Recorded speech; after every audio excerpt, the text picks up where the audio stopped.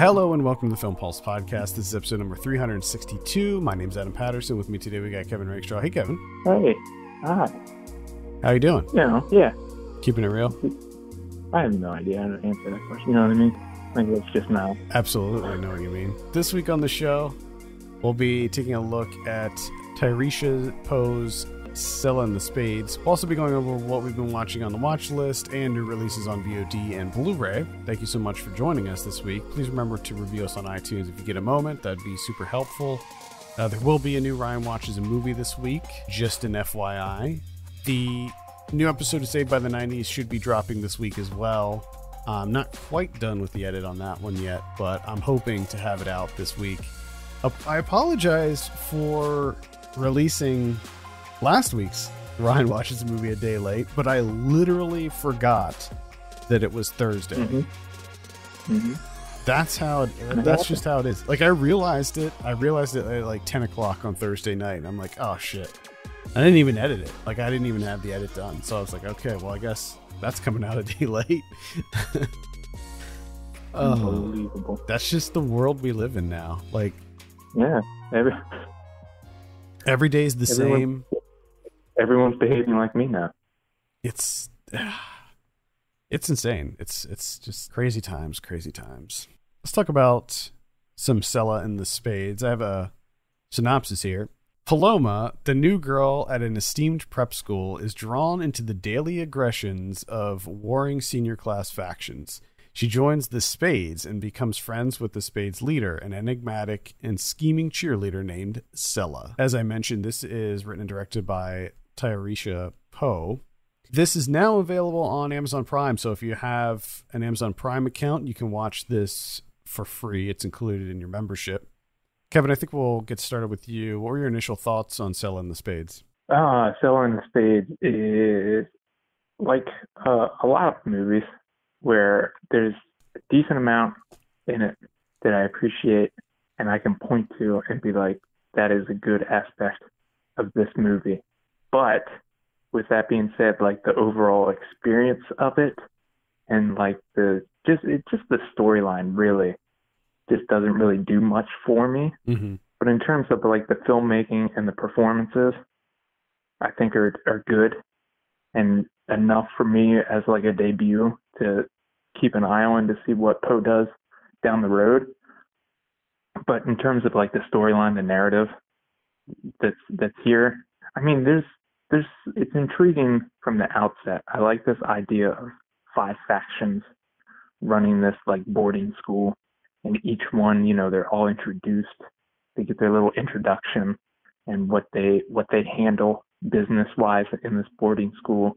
So I enjoyed the setup, but like the actual like what transpires from that point on, just I wasn't feeling it. You know, it wasn't in my lane.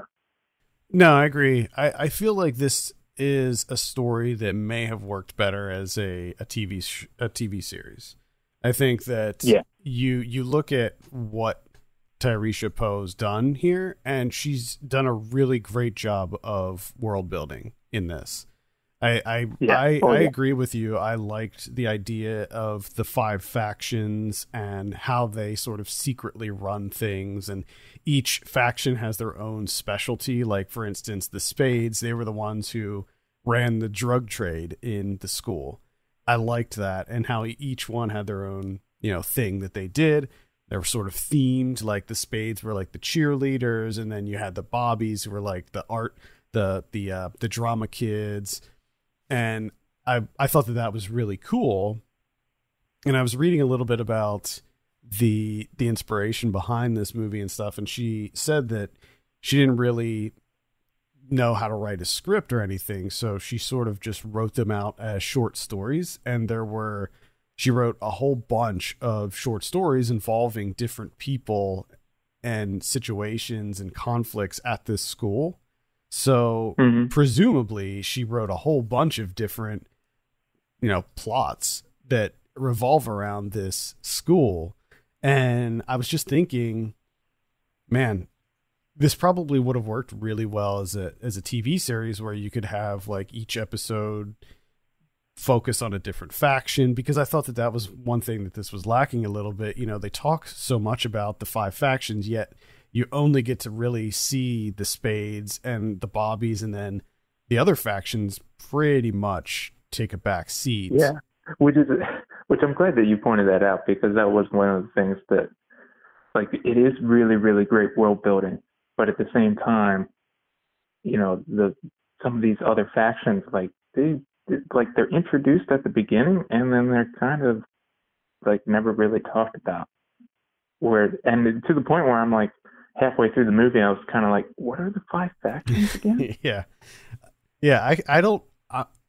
I either forgot or didn't know like what each of them did. Like, cause some of them, cause you know, the Spades make sense. Like they're the ones who are like the drug dealers in the school, and that's how they make their money.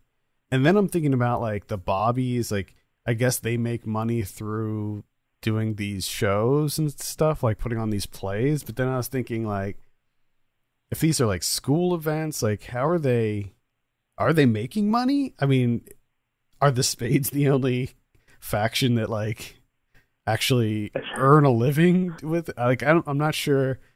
There's a lot of questions I had around this. Yeah, but I do think that I'm pretty sure that they were answered at the beginning, because I think during the introduction it was not only like, hey, this is what they handle, but this is what they do in terms of the school too. Yeah. Because I forget the one that I think it's the prefects or whatever, like kind of keep the headmaster at bay or whatever. Yeah, they're the ones who like wheel and deal with like the school administration and stuff. Yeah, they all have a purpose. They all do their own thing, but I felt like it was just, I was kind of hoping for more, because the only time you really see the other factions is during like the kind of meetings that they have, where they bring them all together, and they allude. It's also interesting, and this goes along with the world building.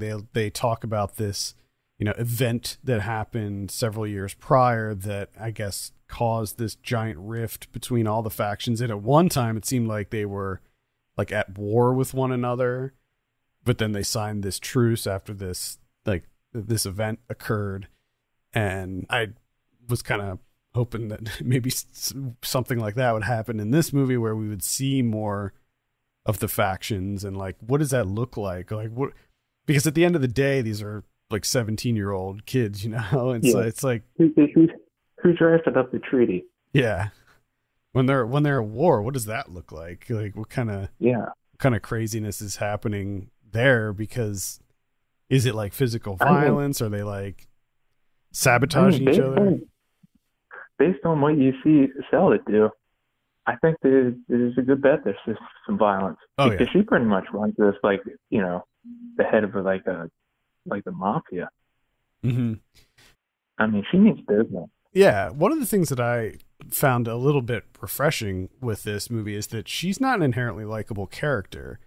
And she's not designed to be necessarily a likable character. It's sort of presented like almost like a gangster movie, where she is obsessed with power and she's willing to do anything to retain that power, and she's willing to crush anyone, even those closest to her, if she feels that they're threatening her power. And I actually found that to be a bit refreshing, where she's not a super sympathetic character. No.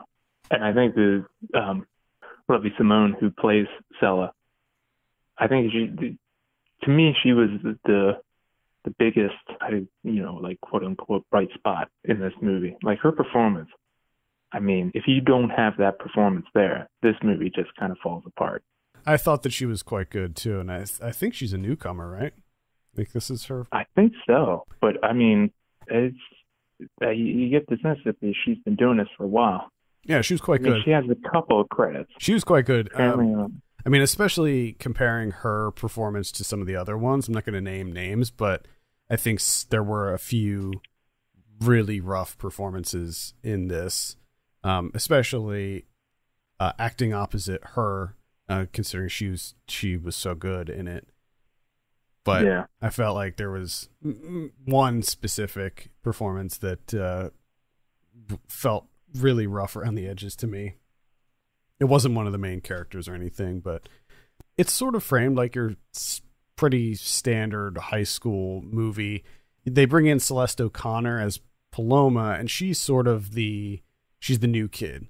So she's sort of the object that allows us, the audience, to learn how all of this works within this school, because she's learning how it all works too. So not only is she sort of that object to introduce us to this world, but she's also sort of the replacement for someone else who caused this big thing that happened a few years prior. And she's also sort of the one that kind of causes a rift in between the factions and acts as sort of a catalyst for what happens in the movie. She did a really good job too. I felt like maybe they could ease, I don't know. It seemed like, and maybe there was more time that passed than what I realized, but it seemed like she sort of ingratiated herself into this group really fast. Like 1 second she was this kind of timid new kid who didn't really talk to many people, and the next second she's like one of the top people in the Spades. She's kind of running. Which I think that was when she first kind of gets introduced to what the Spades do, and that kind of like montage of, their whole drug trade and how it operates. That's when the movie for me was like really clicking. Mm-hmm. There's a couple scenes like that where everything just kind of comes together and everything just like clicks and is really, humming along.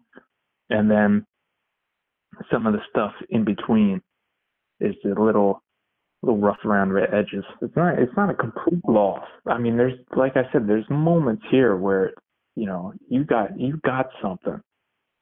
You've got something. Oh yeah. Performances, music, the editing, the cinematography, everything's just clicking together. Mm-hmm. And then there's other times where it's just not working. Yeah, I completely agree. I mean, when I first started watching this, within like the first 15, 20 minutes, I was just really not on board with it. I was just not feeling it. But then it did slowly start to win me over. And as you mentioned, I think that a lot of the aspects, a lot of the elements really do work in its favor. The cinematography, the editing, I think she uses some really creative choices in the editing and cinematography that I think make it work on this sort of fantastical level. It almost feels like it's not the way that it's shot feels much more like we're watching some sort of like Shakespearean tragedy or something, rather than this movie that's supposed to be like grounded in reality. Like it has this sort of fantasy vibe to it, and I appreciated that. But I think the final act puttered out a little bit for me as well. Like the party that they had and stuff, and the climax I thought was just a little underwhelming. But I think, like you said, knowing that there's a bunch of short stories that went into like the preparation of making this, to me it ultimately feels like I like this world, I like the world building, I like the characters, performances are good, cinematography is good, music's good. It's just this particular storyline that we ended up on, it didn't work for me. Maybe there was other storylines that would work a lot better for me. I don't know. Yeah, I think that there probably are. And I'd like to see more. Like, I really would like to see more, because I like the location. I thought that the school looked very cool. I read that this was shot in it was an actual school in Massachusetts that they shot it in. The movie takes place in Pennsylvania, but it was an actual like prep school that was, I think, formerly I can't remember. It was like 3 different things before it was converted into a school. It was like a rich person's home at one point. That's about right. Yeah, I liked the school, the look of the school. I thought that all that was quite good. All the production design I thought was pretty solid too. Yeah, and getting back to the Selah's character not really being necessarily likable, I appreciate where they took, or where she took that character sometimes. You have this as a boarding school, it's a high school. and there's a little bit of melodrama, them being teenagers and everything. But there's a couple of moments where it does like a sharp turn into where she comes off like a well-established leader of a gang, or like a mafia family. Like, you kind of forget that she's what, like 17 in this movie. Like, shit gets serious sometimes. Which is something that I kept wondering. Like, she's 17, she's a senior in high school. Like, why is she even bothering? Like, when I was a senior, I was so checked out. Like, I was just done. Like, well, I think that's the thing that's different for like me and you. Like, we're not from the boarding school background. Like, I don't, like, our parents had some expectations for us, but like my parents didn't care if I went to college. They weren't hounding me. They didn't even care if I did homework. There wasn't that like insane pressure that's put on like these kids, like the rich families and everything. It's, it's completely different to like, me and you. It's just like, let's go to Hollywood Video today. Fuck school. Well, I don't understand. Just do more of that, guys. Your life is so much easier. Yeah, and I think that to go along with that and the sort of elevated expectations of the parents of the kids in the school, it is a boarding school. So there are, I think, again, I didn't attend boarding school, but I have to imagine that when you're at a boarding school, your whole life is in that school. Like, your whole universe is isolated to that school and the campus and the people. Like, I'm just thinking about when we were in high school and how when you're in high school, like, that's your world. When we look back at our time in high school, we look at the conflicts and the things that happened, and everything seems so trivial, but that's your entire life. That's your world. When you're in that situation, and I'm sure it's the same thing for people in prison, everything seems so trivial from the outside looking in, but when you're in there, that's everything. That's everything.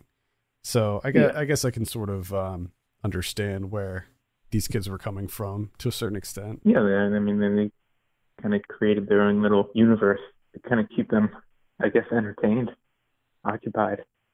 Yeah, I kind of wish our school did that. Had like the factions and stuff. It'd probably make things a lot more interesting. Oh yeah, definitely.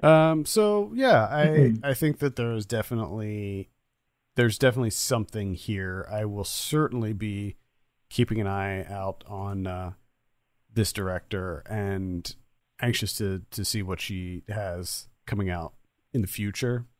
And again, I'll say, like, man, this is an Amazon. Amazon picked this up.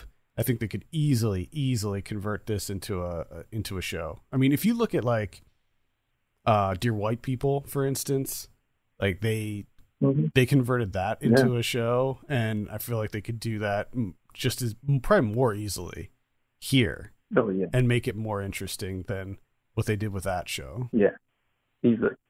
Any final thoughts on Selah and the Spades? I pretty much agree with everything you said. The only thing that I would add to it is that in terms of like 2020 movies, it's pretty much, I'm glad that I watched it in terms of Lovie Simone's performance. I think this is, so far, I mean, we're only 4 months in, and there's not a whole lot of movies out there, but to me, it's probably one of the best performances of the year so far. There you have it. Let's give this thing a score. Kevin, what are you going to give Selah and the Spades? I would say like a 6.5 maybe. I'm sitting at a 6 on this one. Again, that's on Amazon Prime, so you can give it a look on there. All right, let's take a look at some of what I'm watching. I have no idea whose turn it is. Is it your turn? I don't even know. You go. Okay. You go.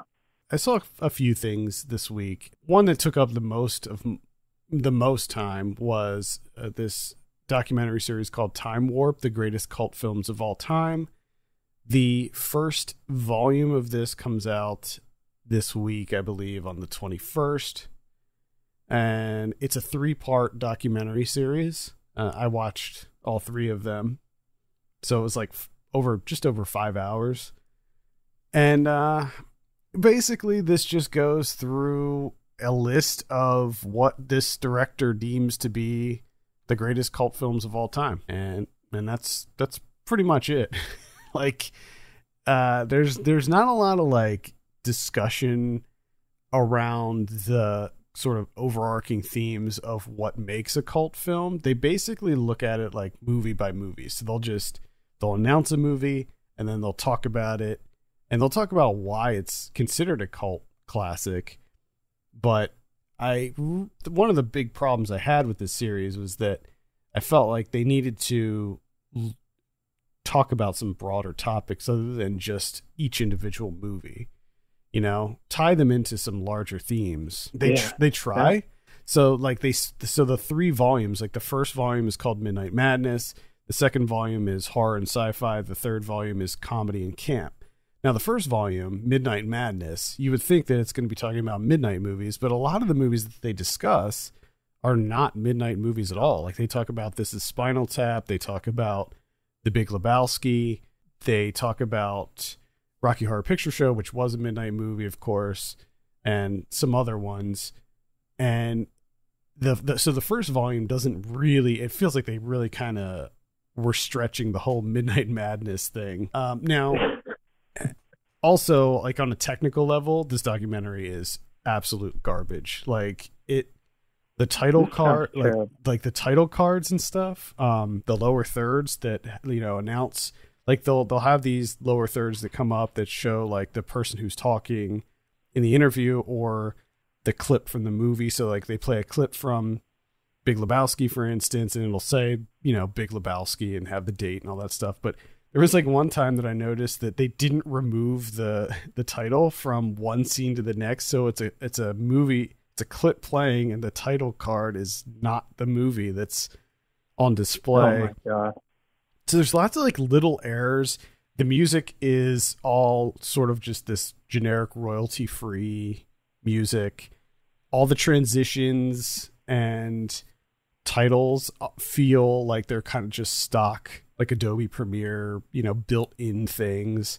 So it all looks very bad. And this is a subject, there's movies already out there. There's other documentaries that talk about cult films and midnight movies. There's more specific ones. You know, this one is sort of just a general, like, these are what we are saying are the best. And there's ones that, you know, talk about exploitation films from the Philippines, and like, there's I can't remember the name of it. There's a whole documentary about the midnight movie and the rise of the midnight movie and all of that. Now, one thing that this movie does have is a ridiculous number of subjects interviewed. I mean, I would say just look at their IMDb to go through all of them, because there's so many, pretty much everybody you can imagine. So what they do is when they talk about a movie, they pretty much got most of the cast and crew from each movie to take part. So they got, like, again, just Big Lebowski, they got Jeff Bridges, and when they were talking about Spinal Tap, they got Fran Drescher and Michael McKean, the hosts. So the way that it's kind of structured very loosely is that they have 4 hosts. So and they're all in a room together. They sort of have a little conversation about the movie, and then they jump to like the clips and have the other interviews about the movie. So the hosts are Kevin Pollak, Joe Dante, Elena Douglas, and John Waters. It's a weird mix there, but they're all great people. And I think maybe I could have used a little bit more conversation between the 4 of them in it.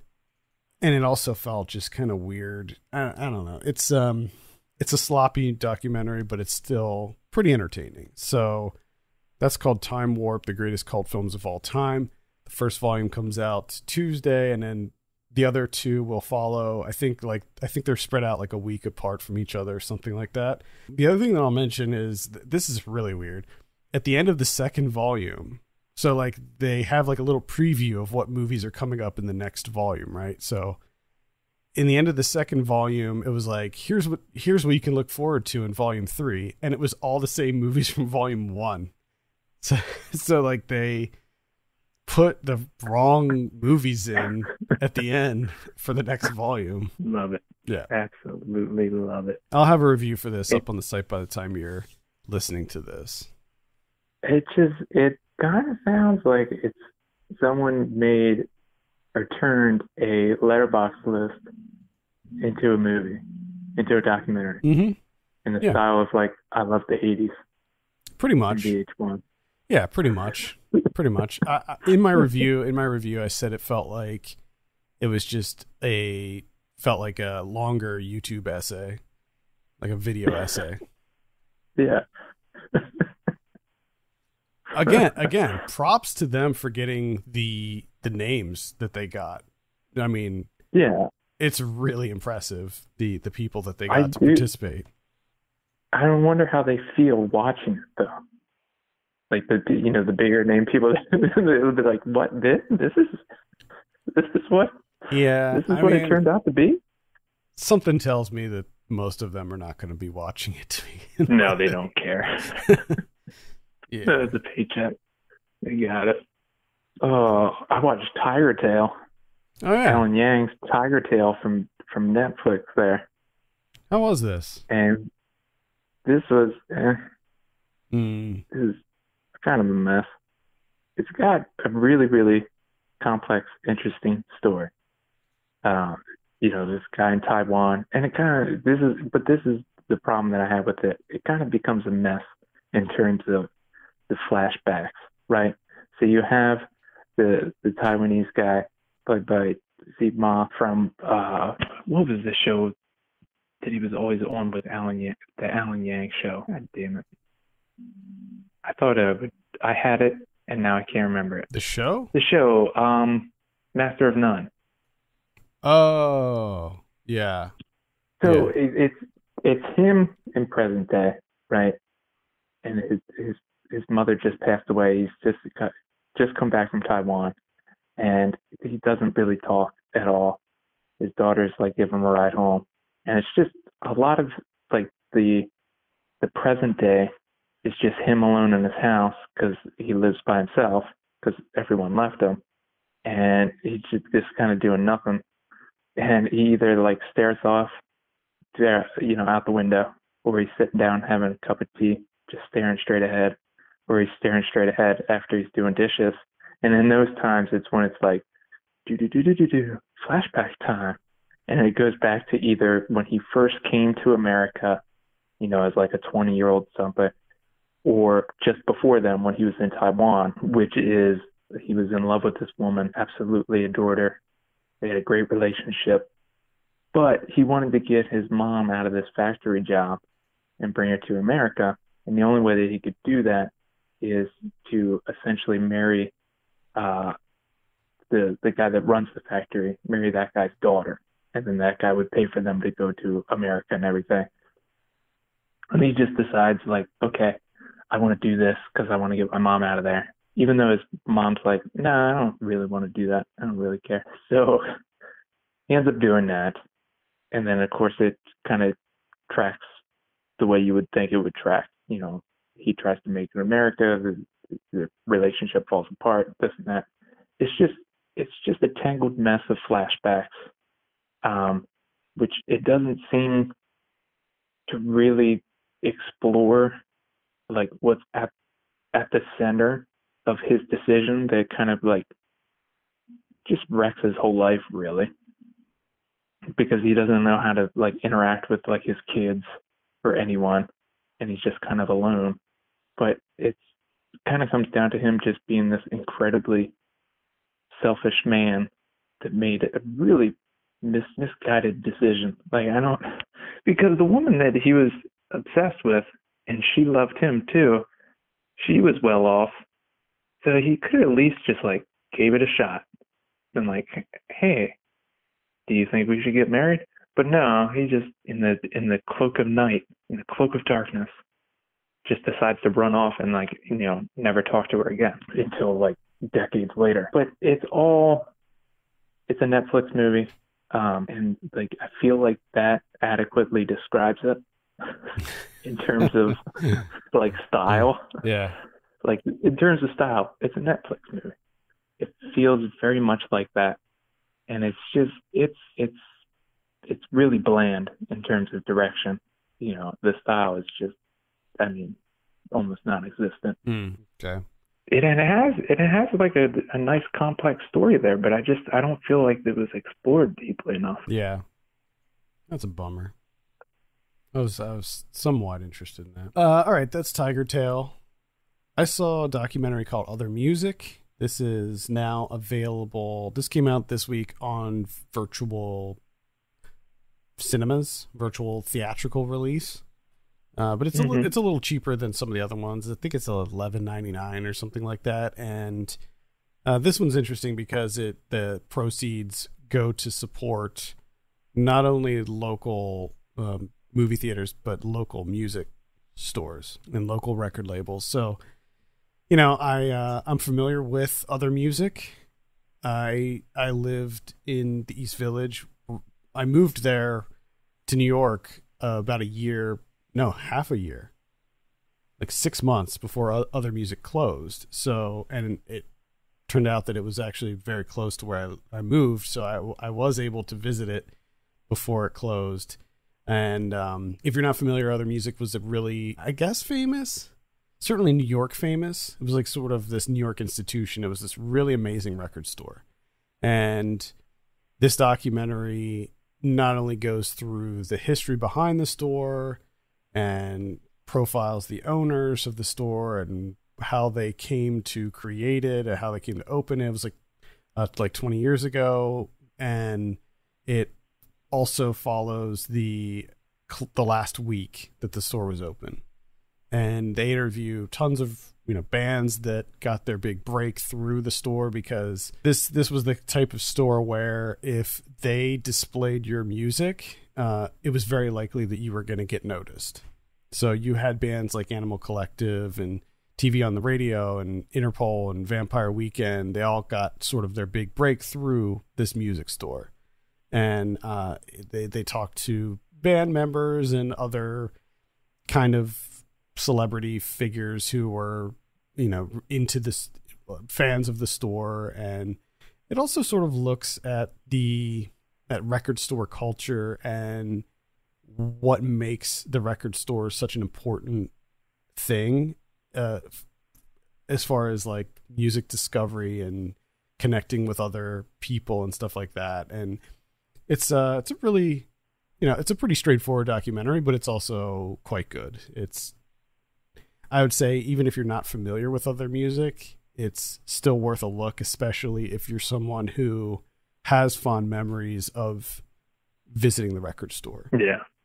Especially if you're into these bands. Oh, yeah. I mean, that's why I sent you a message last night, because a lot of the bands that are featured in the documentary, like you and I were huge, you know, big fans of, especially you. Yeah. There's a lot of bands featured in here that you were like really into. And their biggest year, like the year that they became like super famous, was the like between 2000 and 2002, like in that area, like right when we were getting into these types of bands and stuff. So really good music in it, of course. Lots of archival footage and stuff. Had me feeling very nostalgic. I wrote a review for this. You can read it on the site. It's up now. I talk about 3D CD in the review. Remember 3D CD? Yeah. Yep. Oh wow. Yeah, I talk about that in my review. Because it got me. Heard that. It got me thinking about 3D CD and how much I loved going there. Like I just went there all the time, and it was just such a great store. Yeah, I actually can't wait. But as soon as the quarantine's lifted, I'm gonna hit up a record store. This got me like itching for some music. I'm gonna have to, as soon as this quarantine lifts, gonna have to hit up Icos. Is that still open? Yeah, Icos is still open. Oh my god, that's incredible. It's not as big. They moved. I think they moved one space over, and it's a lot like more cleaned up and smaller. Or I think he bought the one next to it, and the original one's like storage, I think. That's incredible that place is still open. Yeah. You remember I would go there like every week, 2 times a week. Oh, yeah. Gotta hit the record store, man. Yeah. Iko's is great. So much time spent there. Just digging crates, man. It was great because it's a small town. It's not like we get like huge, tons of people handing in old vinyls. Mm-hmm. But you would sift through all the stuff that you just sifted through like 3 days ago. Oh yeah. It's not like you're just thinking, oh, maybe something new came in. No, it's the same 27 records of bread. That was the cool thing about other music, was that it was like all stuff you probably never heard of. Like it was all just super rare stuff, like reissues, things that are very, very obscure, and a lot of like up and coming artists and bands and stuff too. And the curation there, like it is a small store, but the level of curation they had there, I mean, was something else. The only other thing I watched is Samuel Fuller's The Crimson Kimono from 1959. Oh, a little bit of a Los Angeles noir going on. So this is, you got Glenn Corbett is the one cop, and then his partner James Shigeta is his partner. So you got a white guy and a Japanese guy as detectives partnered up in Los Angeles. And then what they're trying to do is they're trying to solve the death of a stripper, a burlesque dancer. And I mean, this movie's got a hell of an opening, which is the burlesque dancer being shot down in the street, which is the main thing about this movie. Everything that's shot outside on the streets of Los Angeles, it's phenomenal work. It's so incredible. It just looks great. I just love the feel of it, the energy of it. Everything that kind of takes place inside, like within, the hotel room or backstage or, in a house or whatever, like all that stuff is just kind of standard fare, and it's, But man, as soon as the action in this movie moves outside, oh boy, it gets kicked up a couple notches. Nice. So, yeah, it's got some interesting things here because it deals with, they're back from the Korean War, and they have, you have the Japanese partner, you have the white partner, and there's some racism in there.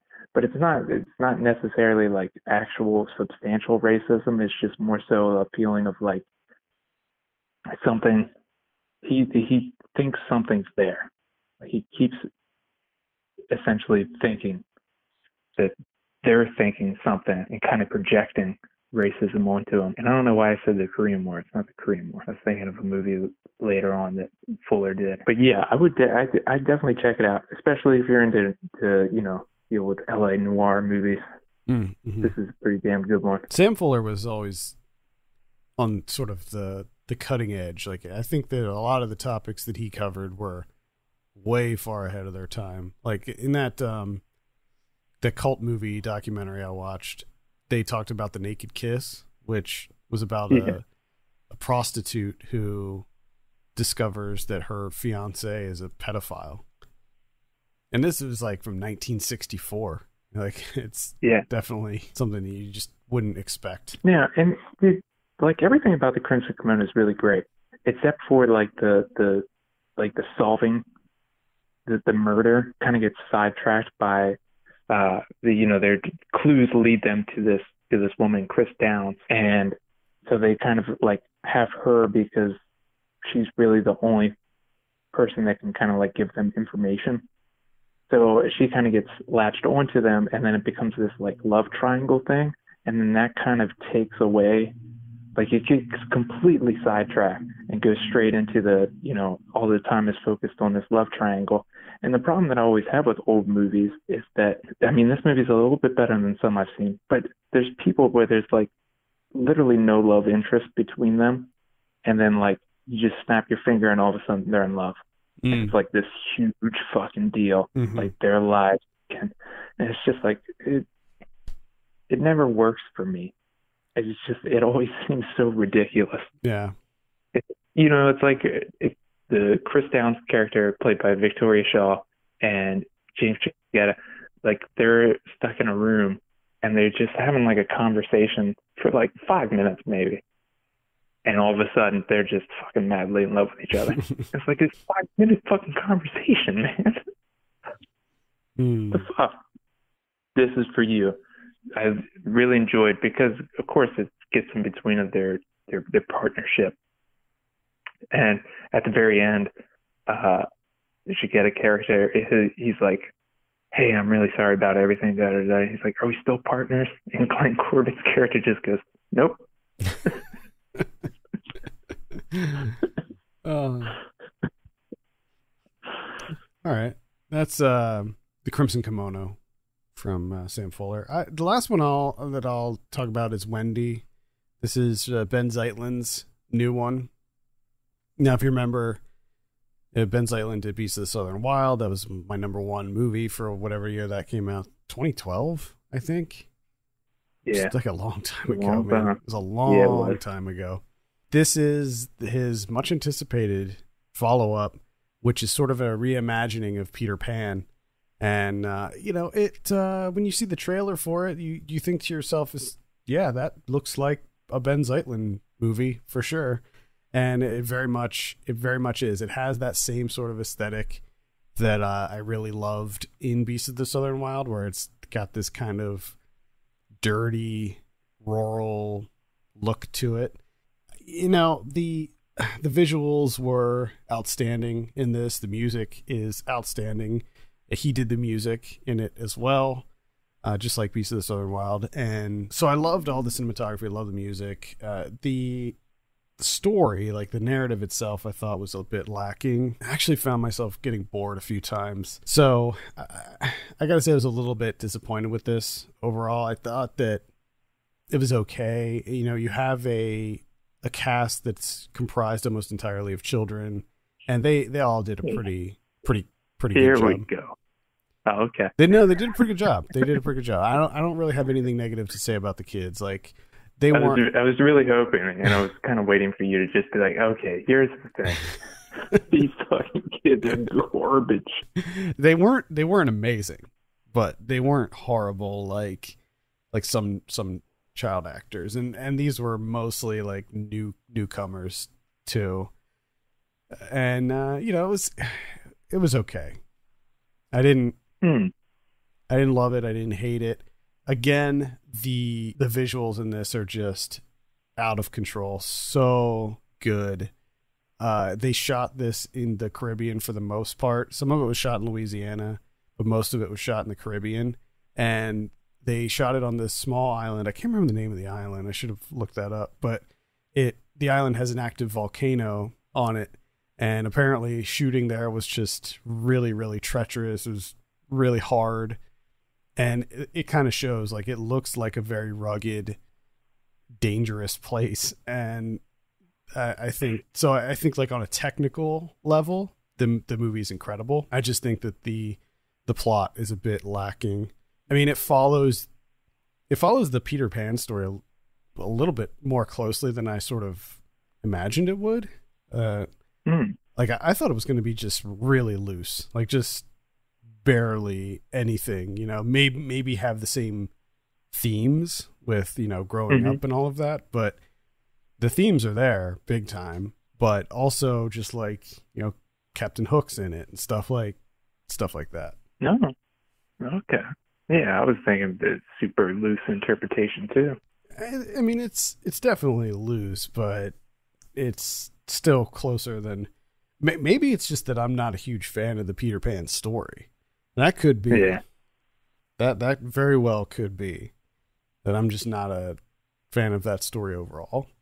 But, I would give it a light recommend, especially if you're someone who really loves cinematography, and especially if you love the cinematography in Beasts of the Southern Wild, because there's a substantial amount of that same aesthetic in this, where everything is just kind of dirty and grungy, and there's like, you know, these really powerful montages where there's people like dancing and running around, and you have that kind of swelling music playing. So that's all in here. But this is on VOD, so you can give this a rental if you're interested. Again, it's Wendy from Ben Zeitlin. That's it. Okay, let's talk about what we have on VOD this week. As usual, we got a number of things coming out. First up, we have Why Don't You Just Die, which is it's a Russian film. I would recommend checking this out. Arrow is actually putting this out. This is a bit of an odd one. It's about this guy who goes to visit his girlfriend's parents, and it turns out that basically he's trying to kill her dad and vice versa. So like the whole movie takes place within the confines of this relatively small apartment, and it's just two people trying to kill each other the whole movie. It's quite interesting, and I would recommend checking that out. On the 21st, we have Time Warp, the greatest cult films of all time. This is just volume 1 that's coming out on the 21st. Then we have Party Hard, Die Young. This is a horror movie that's actually available on Shudder right now. So if you have Shudder, you can watch it right now. If you don't have Shudder, it'll be on VOD platforms on the 21st. We have Himalayan Ice. That is it's a documentary about these guys who are going on an ice climbing expedition in the Himalayas, I guess. On the 22nd, we have Eating Up Easter, which is a documentary. That's a virtual theatrical release about Easter Island and global warming, I believe. Or I should say climate change. On the 22nd, we also have Circus of Books. This is a Netflix documentary. I remember reading about this. This played the festivals, I think, last year, and it's about an older couple who own a gay porn shop. Okay. On the 22nd on Netflix, we also have The Willoughbys, which is an animated film. Then on the 24th, we have Breaking for Whales. That sounds like a documentary, but I'm not sure. No, actually, it's not. Charts the unexpected journey of a dysfunctional brother and sister who are forced to come to terms with each other and themselves over their recently deceased mother's final wish. We have To the Stars, One Bedroom, which is a pretty decent horror movie. We have Extraction, that's on Netflix. That's the action movie with Chris Hemsworth. Slightly interested in that. Who's that directed by? Sam Hargrave. Produced by Joan Anthony Russo. Interesting. We also have Robert the Bruce, which sounds like a biopic about Robert the Bruce, which didn't we just have one of those like a year ago? Maybe? I'm pretty sure we did. That was with Chris Pine, right? Wasn't Chris Pine in that one? The other one? No, I'm pretty sure. Yeah. I'm pretty sure. I can't remember the name of it, but yeah. We have the True History of the Kelly Gang, which is about a band of rebel warriors. Looks fucking outlaws. That's a Crystal movie. Yeah, this looks I think it might be good. There's some decent people in this. George McKay, Nicholas Hoult, Charlie Hunnam, Russell Crowe, Thomasin McKenzie. Yeah, Thomasin McKenzie. Maybe I'll give that a look. That's about it for VOD. Let's take a look at what we have on Blu-ray this week. We have Bad Boys for Life coming out. You know, I heard decent things about this, but I was never a fan of the Bad Boys movies to begin with, so I skipped it when it came out in theaters. So I'm not sure that I'll get around to this one or not. Yeah, I probably will, considering it's one of like 4 movies that came out in 2020. The Gentleman comes out. That's the Guy Ritchie one. This is another one that I kind of wanted to see, but just never got around to. Well, I think you got some time. Yeah. Fatal Attraction from 1987 is coming out on some sort of new Blu-ray. It's a remaster limited edition. Paramount's putting that out. Yeah, buddy. We have Ip Man 4, the finale. Will it be the finale, though? Will it really be the finale? Is it? You don't want to paint yourself in the corner there. I mean, can you believe these Ip Man movies that there's so, it's not really the 4th one. I'm pretty sure there were more than that. Maybe there was like other like rip-off ones or something that came out, but I just feel like there's always one of these Ip Man movies coming out. And they're pretty good. I mean, I saw the first two, I think, and they were pretty good. I think I only saw the first one, which was good. But at the same time, I was like, yep, I like that. I'm done. Yeah. I don't need 3 more of them. Right. Yeah, it seemed like it was good enough as is. But here we are. Why Don't You Just Die comes out. That's on Arrow. The Turning from earlier this year comes out. It's a horror movie. Budapest Noir comes out. That's from 2017. That's pretty much it. Yeah, kind of a light week. What about Criterion's this week? We got one Criterion, and it is something I consider probably like one of the best movies ever made. And that's The Cremator from 1969. The Check Me Wave film. Yeah, very nice. Loaded up with special features. And this is also available on the Criterion channel if you have that. All right. Thank you so much for listening. You can send us your questions and topics to podcast@filmpulse.net. You can follow us on Twitter @filmpulsenet and @filmpulsekevin. And if you have a minute, consider reviewing us on your podcast platform of choice. For Kevin Rakestraw, my name's Adam Patterson. We'll see you next week.